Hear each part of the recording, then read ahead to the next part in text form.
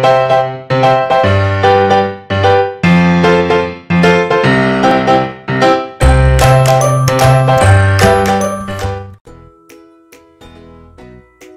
day, my dear math clinic learners.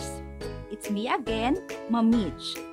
Welcome back to another video lesson in Mathematics 6.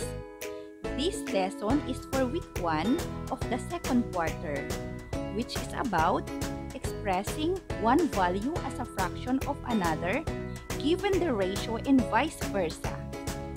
Milk base. Learning goals.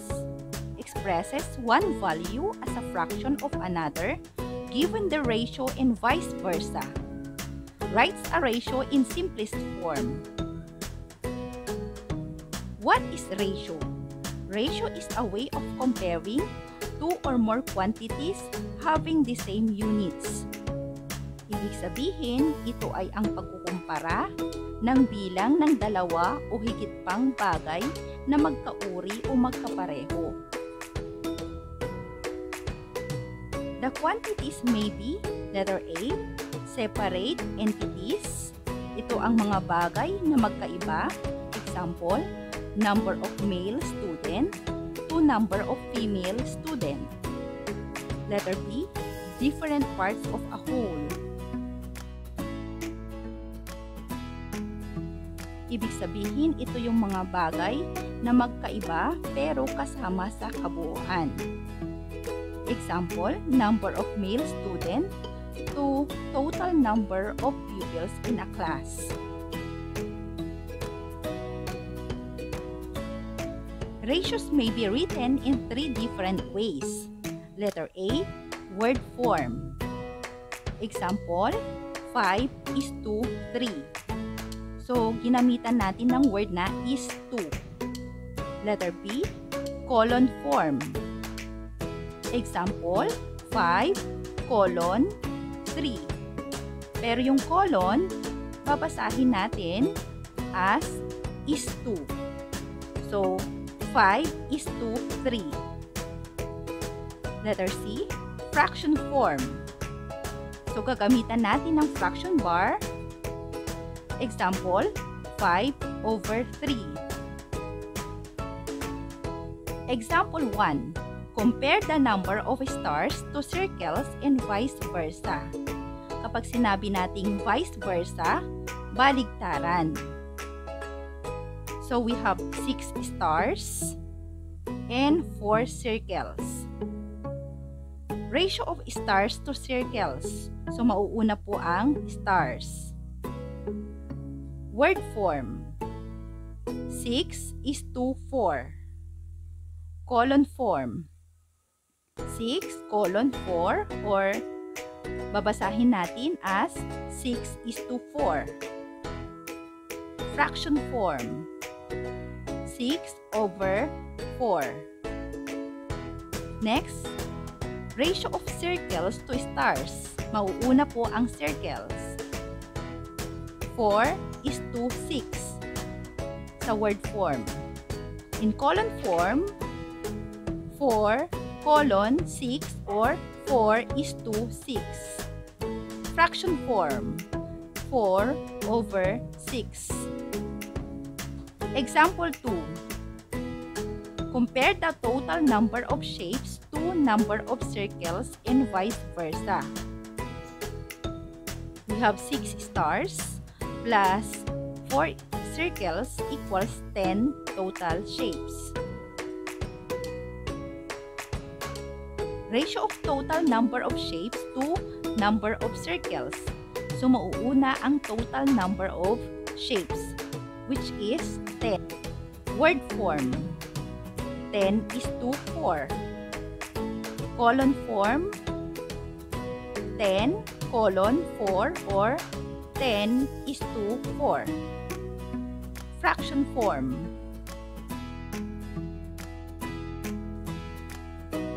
10/4.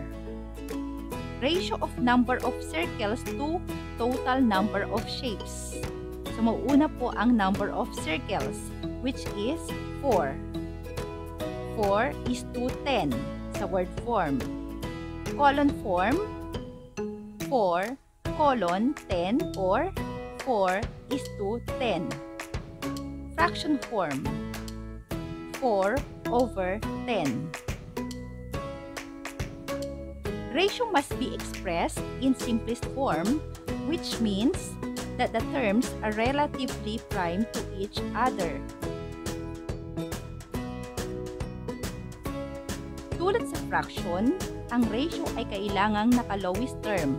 Ibig sabihin, ang first term at second term ay wala ng common factor.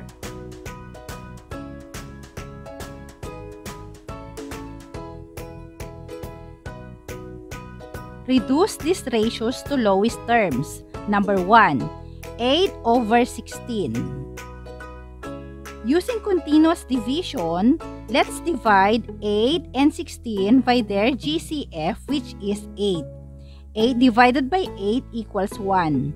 16 divided by 8 equals 2. Therefore, the lowest term of 8/16 is 1/2. Number 2, 18/63. Using continuous division, let's divide 18 and 63 by their GCF, which is 9. 18 divided by 9 equals 2. 63 divided by 9 equals 7. Therefore, the lowest term of 18/63 is 2/7. Number 3, 56:7. Let's divide 56 and 7 by their GCF, which is 7. 56 divided by 7 equals 8. 7 divided by 7 equals 1. Therefore, the lowest term of 56:7 is 8:1. Number 4, 9:33. Let's divide 9 and 33 by their GCF, which is 3. 9 divided by 3 equals 3. 33 divided by 3 equals 11. Therefore, the lowest term of 9:33 is 3:11. Express each as ratio in lowest terms. Number 1, write the ratio of 50 minutes to 2 hours. Ang minutes at hours ay parehong tumutukoy sa time or oras. Pero kailangan natin ng conversion para kapag nag-lowest term tayo, pareho sila ng units. Ang 50 minutes ay hindi pwedeng i-convert sa hours dahil kulang. Pero ang 2 hours pwedeng i-convert sa minutes. 1 hour is equal to 60 minutes. Since 2 hours ang i-convert natin sa minutes, we have 2 hours equals 60 minutes. I-times natin sa 2 para maging 120 minutes. Therefore, the ratio is 50:120. Pareho na pong minutes. Now, we need to get the lowest term of 50:120 dahil malaki po yung ratio. Using cancellation method, let's divide 50 and 120 by their GCF, which is 10. 50 divided by 10 equals 5. 120 divided by 10 equals 12. Therefore, the ratio is 5:12. Number 2, write the ratio of 16 days to 4 weeks. Ang days at weeks ay parehong tumutukoy sa panahon. Ang 16 days ay hindi pwedeng i-convert sa weeks dahil hindi po exact. Sobra po ng 2 araw. Pero ang 4 weeks pwedeng i-convert sa 16 days. Since 4 weeks ang i-convert natin sa days, we have 1 week equals 7 days. So 4 weeks equals 7 days times 4 equals 28 days. So, the ratio is 16:28. So, pareho silang days. To reduce the ratio, let's divide 16 and 28 by their GCF, which is 4. Using cancellation method, 16 divided by 4, we have 4. 28 divided by 4 equals 7. Therefore, the final answer or the ratio is 4:7. Number 3, the ratio of 400 meters to 2 kilometers. Ang 400 meters ay hindi pwedeng i-convert sa kilometers dahil kulang po.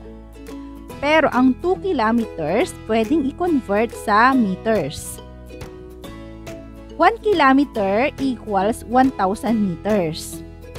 Since 2 kilometers ang i-convert sa meters, we have 2 kilometers equals 1,000 meters times 2 equals 2,000 meters. So, the ratio is 400:2,000. To reduce the ratio in lowest term, let's divide 400 and 2,000 by their GCF, which is 400. Using cancellation method, i-cancel po natin. 400 divided by 400 equals 1. Yung 2,000 masyadong malaki, so i-cancel po natin yung tigda dalawang 0. So, technique po yan. I-cancel natin yung dalawang 0 para ma-divide natin ang 20 divided by 4 equals 5. Therefore, the final answer is 1:5. Number 4, write the ratio of 6 decades to 25 years. Ang 25 years, hindi pwedeng i-convert sa decades dahil hindi po exact. Pero ang 6 decades, pwedeng i-convert sa years. 1 decade equals 10 years. Since 6 decades, ang ating i-convert sa years, we have 10 years times 6 equals 60 years. The ratio is 60:25. Pero, pwede pa nating i-lowest term. So, let's divide 60:25 by their GCF, which is 5. 60 divided by 5, i-cancel natin. The answer is 12. 25 divided by 5, the answer is 5. Therefore, the final answer or the ratio is 12:5. If two different units cannot be changed to the same unit, then it becomes rate. A rate is a special ratio that compares two measurements with different units. Ibig sabihin, sa rate, pwede pa rin mag-compare, pero hindi na kailangan ang conversion. Kaya, diretso na agad sa lowest term kung kinakailangan. Express each rate in lowest terms using continuous division. Number 1. The ratio of 36 oranges to 18 children. Obviously, ang oranges at children ay hindi related. So, different units sila. So, the ratio is 36:18. Get the lowest term using continuous division. Let's divide 36 and 18 by 18. So, yan po ang kanilang GCF. 36 divided by 18 equals 2. 18 divided by 18 equals 1. Therefore, the lowest term of 36:18 is 2:1.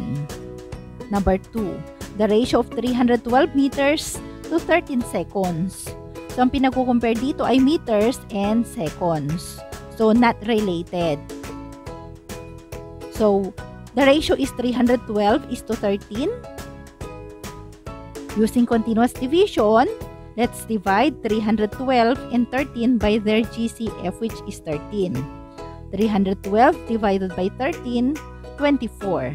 13 divided by 13 equals 1. Therefore, the lowest term of 312 is to 13 is 24 is to 1. Number 3. The ratio of 120 kilometers to 2 hours. Kilometers and hours are not related. So, let's proceed to the ratio and lowest term. Our ratio is 120 is to 2. Using continuous division, we have 120 and 2 divided by their GCF, which is 2. 120 divided by 2 equals 60. 2 divided by 2 equals 1. Therefore, the lowest term of 120 is to 2 is 60 is to 1. Number 4. The ratio of 84 kilometers to 7 liters of gasoline. Ang pinako-compare natin ay kilometers and liters. So, not related. They are rate. So, the ratio is 84 is to 7. Isulat na po kaagad. Then, using continuous division, let's divide 84 and 7 by their GCF, which is 7. 84 divided by 7 equals 12. 7 divided by 7 equals 1. Therefore, the lowest term of 84 is to 7 is 12 is to 1.